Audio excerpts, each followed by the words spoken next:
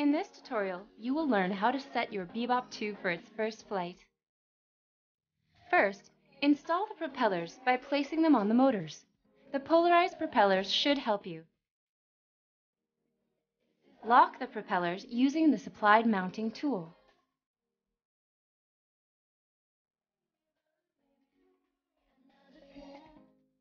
Download the Free Flight 3 app for free on your tablet or smartphone.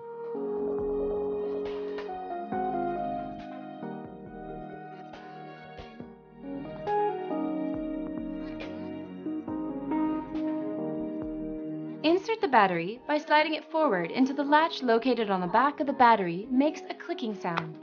Press on the on-off button of the Bebop. On your tablet or smartphone, go to Settings and activate Wi-Fi. Then choose the Wi-Fi network of your Bebop 2. Launch the Free Flight 3 app in order to connect your drone. Make sure that your Bebop 2 is updated. If it's not, follow the instructions given by the application. At the end of the update, you will be asked to restart your drone. The rebooting should take about 2 minutes. You'll have to calibrate your drone's magnometer before its first flight. To do so, reproduce the movements shown by the app. You are now ready to take off.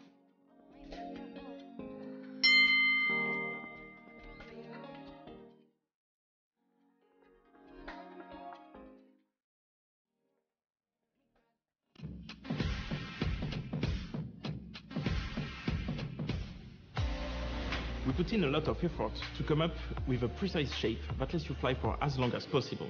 We needed the shape of the propellers to work in harmony with the motors.